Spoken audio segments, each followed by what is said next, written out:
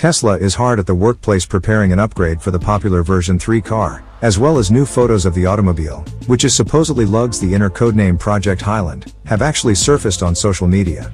Sporting camouflage front and back, the images supply a hint as to what the automaker is planning for the future of its beginning lorry.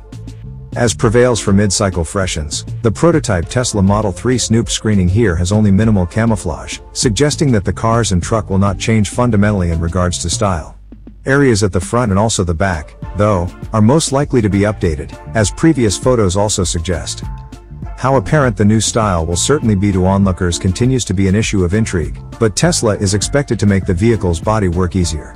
Utilizing its supposed gigapresses, the automaker has been able to reduce the number of body panels on its vehicles, thus streamlining the assembly procedure. That goal may be at odds with consumers' needs to have cars that are simpler to deal with, though.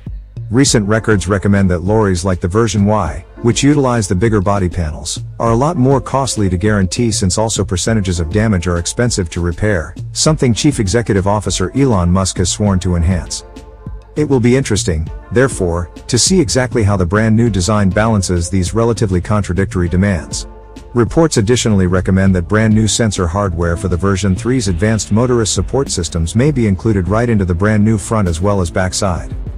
Although no pictures of the inside were taken, Tesla is anticipated to further simplify the currently Spartan cabin.